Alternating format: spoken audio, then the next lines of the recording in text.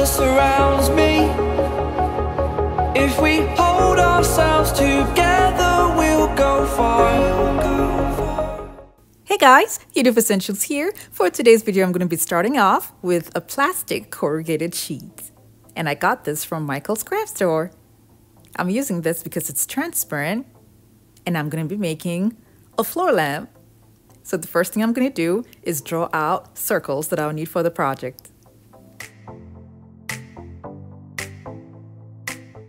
This is not clear enough because I'm using plastic and the pencil is not colored, so I apologize for that.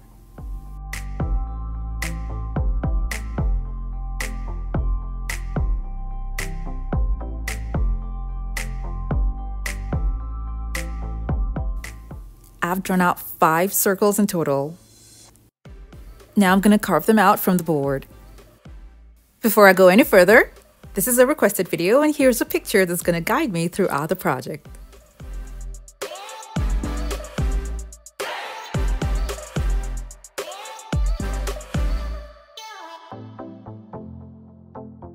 I'll be using a dowel that I got from Walmart that I spray painted silver. I'll be tracing this out in the middle, and then the little circle that I'm going to have in the middle will be carved out with an X-Acto knife. If you're new to my channel, it's so great to have you here. Now don't forget to click on the subscribe button and that notification bell so you don't miss out on any of my latest videos. I did the same thing for all the other boards. I'll be using garland beads for this project, and I'll be reducing them to the length that I want before attaching them.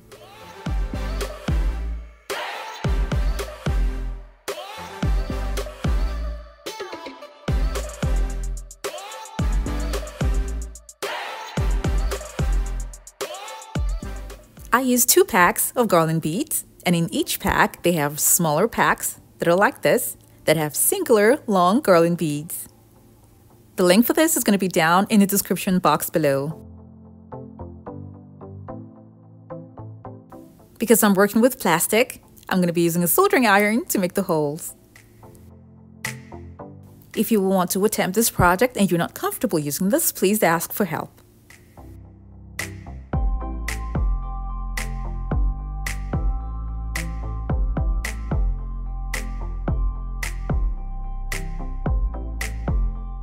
Now, because this is a corrugated board, I was attaching the beads at the bottom and not from the top, but at the bottom.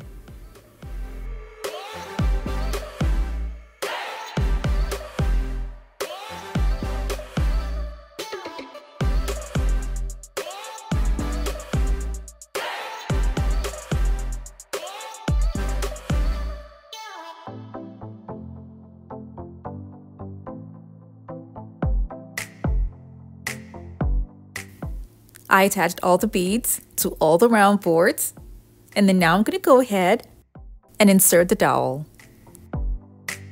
I actually reduced the length of the dowel for this project.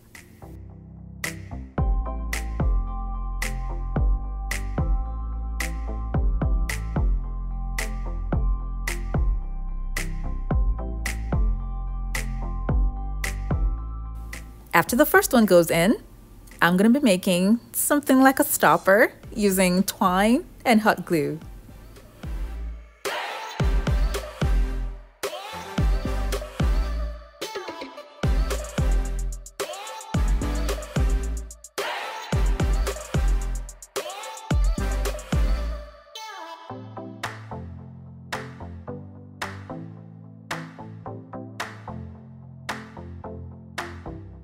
This will make it stay in position. Now the second one is going to be inserted, and before I make the stopper at the bottom, I'm going to measure 8 inches because I want all the boards to be 8 inches apart.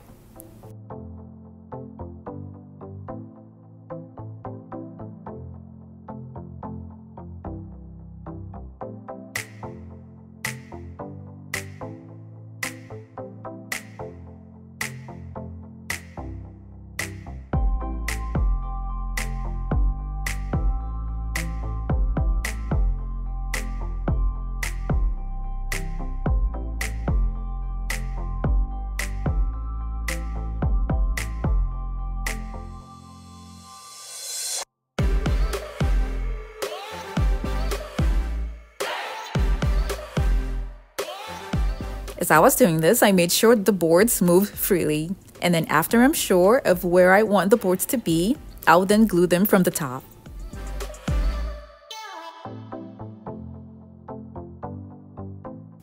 I'm done inserting all the boards. The next thing will be to attach the hook. Now this is a coat hook that I'm going to use. Now you can also use a cup hook, but I didn't have a bigger cup hook, and because of the weight of what I've just made, I decided to just go with the coat hook.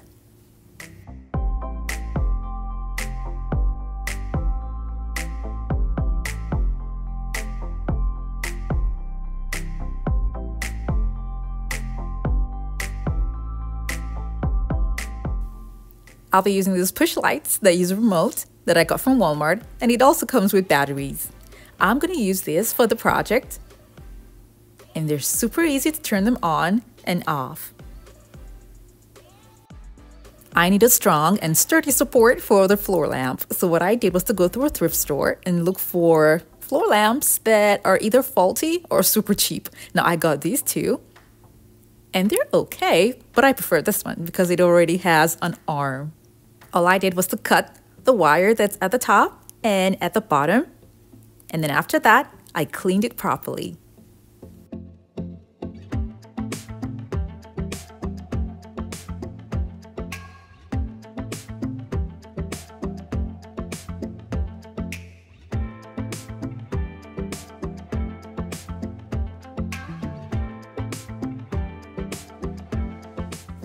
This is the spray paint that I used, and it's sterling silver. It leaves a nice mirror shiny surface when the spray paint is dried. And look, you can even see a little bit of me. I'll be using these tiny mirrors to decorate some parts of the lamp.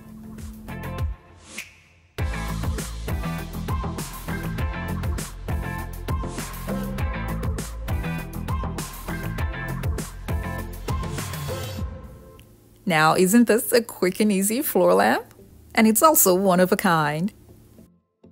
To make the boards properly balanced and for more lighting, I got 2 more packs of the remote-controlled lighting. You can change the colors, but I'm kind of not satisfied with the way the top of the boards look. They look kind of bare.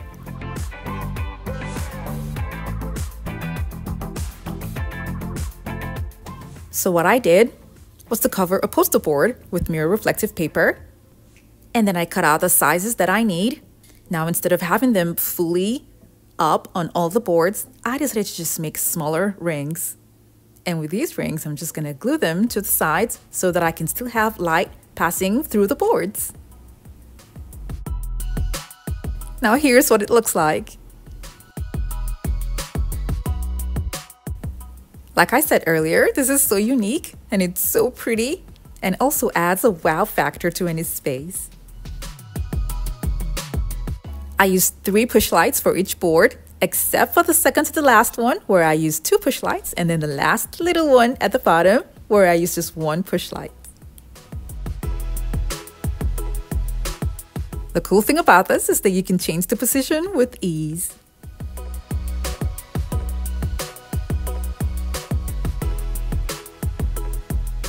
The lounge chair that you see there is another DIY of mine, and I will leave a link for that down in the description box below.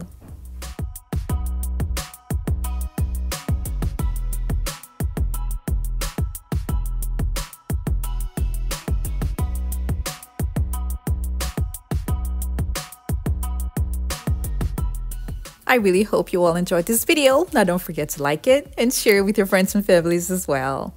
Thank you all so much for watching. I have other home decor DIY videos that are linked in the description box below to check them out, and don't forget to click on the subscribe button.